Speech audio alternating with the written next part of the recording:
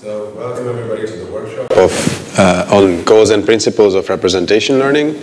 And I just wanted to say that it's pretty big privilege to be organizing a workshop here. This is my second DALI, and I was blown away by the first DALI, how high quality the audience was and how the information density of the conversations I had here is significantly higher than any other meeting. And this is my favorite conference, so being able to organize a workshop and divert the attention of all of these smart people onto a topic of our choice is a pretty big privilege and responsibility. And one thing that I hope to do, even though hopefully this is not the full audience of this entire workshop, is to encourage everybody to be conversational and to ask questions and to discuss things. And maybe you're all sort of forward, but if you kind of want to come more forward so we can have more discussions and ask questions easier, that would be great. So to summarize the scope of the workshop, I have these two things. There is a challenge, which we perceive as a challenge, that we lack clarity around the goals of unsupervised representation learning. Representation learning has been a big thing, especially with deep learning recently, and a lot of people develop various methods for unsupervised representation learning, not just recently, but over the last couple decades. But I think we are now at a point where there are more algorithms than there are sort of clear principles guiding how we should understand and how we should design new algorithms in this space. And this lack of clarity extends to many different levels. It is often not specified what task we are trying to solve with unsupervised learning, and it is often unclear whether the principles we use to learn representations in unsupervised ways are appropriate for solving those tasks in the first place. So what we are hoping is that this workshop provides a forum for discussing this question. Many of the presenters are going to bring their own views on this topic, and hopefully in the discussion session at the end of the workshop, we are going to start making progress towards getting more clarity on this idea. One of the challenges we have is that there is a competing workshop, competing for an overlapping audience, the theory of deep learning workshop. The way I would characterize the main differences is that the theory of deep learning workshop asks, deep learning works unreasonably well, let's try to understand why it works so well. Whereas our workshop says, deep learning works well, what exactly should we make it do? And particularly in the context of unsupervised representation learning. And I want to add here that we are thinking about the goals and principles. We don't even care if it's deep learning or not, which kind of achieves those goals. So we are not necessarily a deep learning workshop here. Another way to scope this workshop is by referencing Marr's 3 levels of analysis. And this was originally proposed in the context of neuroscience and cognition, how to understand cognition at these 3 different levels. You can understand at the highest level, at the level of goals, which is the computational level. What is the goal of the system? How can we formulate an objective that measures our progress towards that goal? The algorithmic level talks about what would be a good algorithm for achieving that goal. And the implementational level asks how can we actually implement that algorithm, either in the brain or in the case of machine learning on a computer. And so again, if we try to compare the two workshops going on in parallel here, and there's also the healthcare one, we are trying to focus on the topmost level, the computational level. What is the goal? What are the principles and what are the objective functions we should be caring about? And the other workshop is probably thinking more about the algorithmic level, which is why is it that the stochastic gradient descent algorithm with deep learning is such a good algorithm to solve many of the well understood goals like classification. I think we have a pretty amazing speaker lineup, and I've put pictures up here in the order in which the speakers appear, by no means in the order of importance. Harry is going to start, and I really like Harry's work. Personally, I think he's a very nonconformist, hipster kind of researcher that does a lot of things differently from mainstream research, and I think that is very good in this context of trying to bring different perspectives. But the rest of the speakers are equally interesting. We're going to have opinions about transfer learning. Cedric and probably Olivier is going to talk about that. Opinions about semi-supervised learning. Yasha is going to give a talk. Opinions on disentanglement. Irina is going to be hopefully giving us her thoughts on that. Matthias gives us the neuroscientist view on representation learning and what we can maybe learn from that. And then finally, Marta is going to talk about the importance of symbolic representations, which might, and how do you combine that with deep representations or that sort of thing. So I don't want to say that our speaker lineup is better than the other workshop. I did not say that. But I think it is a very high bar to meet. The organizers, Shakir has given the keynote yesterday, so everybody probably knows who he is anyway. And then Andri is also from DeepMind, and then my colleague from Lucas. We've all done some work in the area of representation learning, and I think we also have kind of a Bayesian upbringing, although I often describe myself as a rehabilitated Bayesian these days. So I think that the speakers, together with this audience in this room, is really capable of driving a very important discussion in this space.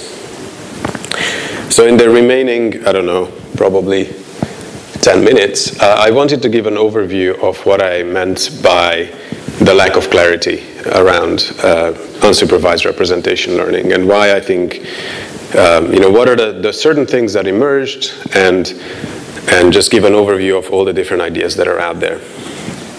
One of the most compelling reasons why we want to do unsupervised learning is in the context of transfer learning, where the goal of learning a representation in an unsupervised fashion is that you can later transfer that representation to another task that you actually care about, like classification or reinforcement learning, decision making, and so on. The problem is that if you set it up in a fully unsupervised fashion, the question is, what future tasks do we actually want to solve? And that, that is sort of the main question. If you do representation learning in an unsupervised way for transfer learning, without knowing what you want to transfer it to, can you still use it? Can you still derive interesting guiding principles that work for any future task or a set of future tasks that you might encounter in the future? Semi-supervised learning provides a very interesting view on this, because there you have a little bit of insight into what is the supervised part of the problem that you want to solve, and that can provide constraints on the unsupervised part. I think Yasha is going to talk about mainly this idea. Another actual application of unsupervised representation learning is lossy compression. You can use the sort of task requires that you have a representation that can be stored in a compact way, and at the same time, the original data should be able to reconstruct the data from the representation that you store. And in this particular task, rate distortion theory provides an objective that one can actually sort of turn into a minimizable objective function and meaningful algorithms. There has been a lot of work recently on this application. You might also want to use unsupervised representation learning to sort of convert between different types of representation. For example, the original data might be difficult to deal with for whatever reasons. So maybe you're dealing with nodes in a graph, or a set of things or collection of things, or you might have varying size per data point, and this is not very comfortable to work with. So you might want to turn that into a vector representation. And this is kind of what's going on in Word2Vec, for example, or graph embeddings. An example that is something that I work with these days is trying to represent the user's behavior in an online system. A user has a lot of different logs and activities and a lot of different tweets, for example, they might be reading. And how do you take all of that data, which is a big, a lot of lists of sets of things into something that is a compact representation that is about the same size for each user, that now you can much more easily use in your machine learning methods. So these are sort of the tasks that I could come up with, which I think are meaningful tasks or potential tasks for unsupervised representation learning. I'm pretty sure there are many more. And now I'm sort of going more into the different principles that people have proposed. Disentanglement is an interesting one because it's kind of unclear whether we consider disentanglement a task, like we want to do disentanglement for the sake of interpreting the data, or whether it's a principle that we can use to guide, say, transfer learning. So that's one of the discussion points that I'm hoping to learn more about today. It is also kind of a fuzzy definition of what exactly disentanglement means, especially in an unsupervised context. This is one definition that is going around, which is a change in one dimension in the representation corresponds to a change in one factor of variation. But of course, this just pushes the complexity of definition into what is a factor of variation exactly. There are various ways to demonstrate or measure disentanglement. You can look at independence. People have done that in the past. You can look at interpolation in feature space and see what sort of things in image data, for example, a human can look at it and see how interpretable those interpolation paths are. Another big thing is analogical reasoning with features that we might want to use directly. Everybody, I think, is probably familiar with this property of word2vec, where if you take the embedding of Rome, you subtract the embedding of Italy and add the embedding of France, you get roughly the embedding of Paris. The question is there a principled way to measure disentanglement, and in a way which is independent of the application or the domain that you're looking at? And I'm hoping that people are going to tell me that I'm just not aware of a very good way of measuring this. But to me, this seems like a little bit of a fuzzy area. A lot of people use the likelihood and maximum likelihood learning to train latent variable models. For the purposes of these slides, I say a latent variable model is a joint distribution over the observable data X and some representation Z. So Z is the representation, X is the original data. So if you think about what does it mean to reason about the usefulness of representation, you're probably reasoning about the property of the conditional of the representation given X. At the same time, if you think about what the model likelihood actually measures, it measures the usefulness of P of X, or it measures how P of X actually fits to the data. And so if you actually kind of put that on a figure, on the x-axis we have the likelihood, which maximum likelihood would measure. On the y-axis we have the usefulness of this representation P of Z given X. You can see that the objective function doesn't actually measure usefulness. It kind of measures an orthogonal property of the latent variable model. So when things get really interesting is when you actually restrict the model class. So here I assume that all possible latent variable models can be implemented by our model class. And if you actually restrict that to a smaller class Q, then you might find that minimizing likelihood actually leads to a good representation. But it's kind of by accident. And if you choose a different set of models, it might have the property that actually minimizing likelihood does not lead to a good representation at all. And Lucas and Matthias have worked on a paper in the context of generative modeling, which talks about this and gives a practical example of how these two things might not necessarily be sort of good likelihood does not necessarily mean good representation, and vice versa. So the quality of representation with maximum likelihood depends on the model class, and this makes it very hard to understand whether and how exactly likelihood leads to good representations. Another thought is that variational inference might actually give you useful constraints on the representation itself. And finally, mutual information has been used in various shapes or forms, both in supervised and unsupervised learning.